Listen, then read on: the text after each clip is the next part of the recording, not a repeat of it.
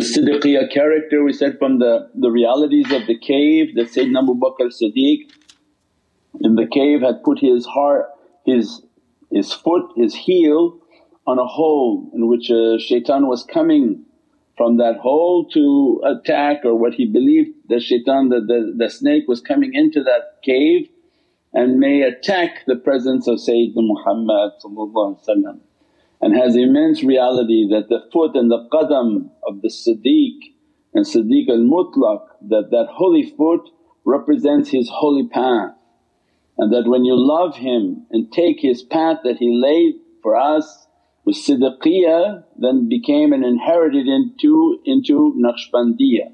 The origin of Naqshbandiyya is Siddiqiyya, is from Sayyidina Abu Bakr as-Siddiq.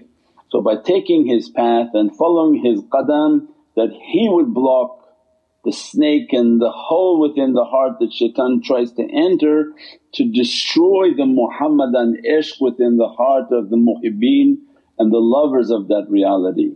Because ashiqeen, their hearts are filled with the love and the presence of Sayyidina Muhammad, and every heart has a black clot, a dirtiness, and shaitan enters through that dirtiness into the presence of the heart to corrupt the qalb, its thoughts, its love, its ishq, its understanding, to create a fitna within the heart and confusion. So anytime your heart is attacked by something, a gossip, a whisper, a misinformation, means that it's a whisper from shaitan has entered into the heart to disrupt the Muhammadan haqqaiq within that heart.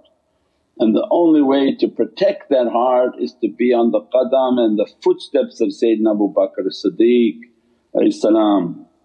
and that was the immense ishq, the love, the good character, even not to raise the voice. All of the characteristics that we always teach about Naqshbandiyya is what Sayyidina Abu Bakr as-Siddiq is teaching for us, even towards gossiping and backbiting.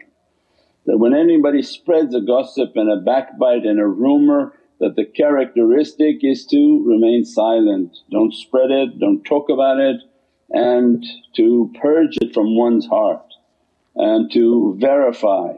Because people now spread and speak things that they have no understanding about, and that's only meant to cause a disruption within the heart of people.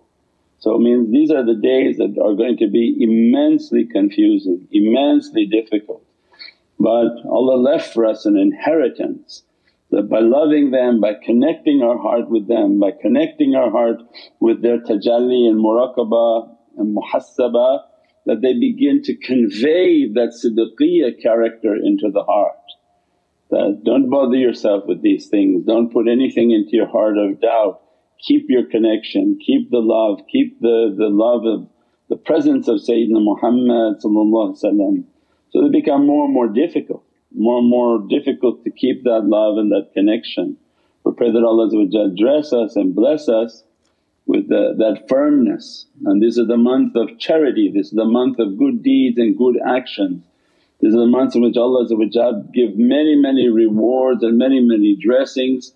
And these are the months in which sainthood is granted. In the month of Rajab is a month of seclusions, in which many pious people seclude themselves in the month of Rajab to be dressed by its lights and blessed by its lights, inshaAllah. We pray that Allah dress us, bless us, and we should be putting out the awrad for Rajab within the next few days. I think the guys online will start posting on Facebook, and a newsletter we'll be putting out for Rajab, Shaban, Ramadan, which should have all the links for the awrad, for the wali of Rajab, the saint of Rajab who was a highway bandit, and he had picked up a du'a and read that du'a and had achieved immense lights and immense realities, in which even Sayyidina Muhammad prayed and made janazah over the soul of that servant just from the du'a that they were reading on a yearly basis at the time of Rajab.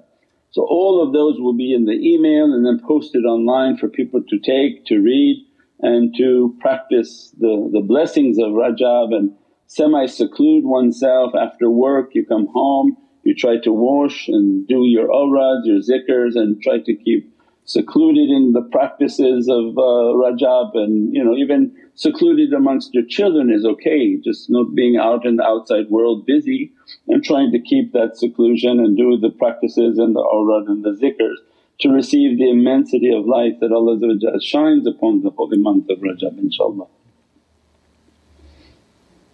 Subhana rabbika rabbil izzati amma yasifoon, salaamun al mursaleen walhamdulillahi rabbil alameen. Bi hurmati Muhammad al Mustafa wa bi siri Surat al Fatiha.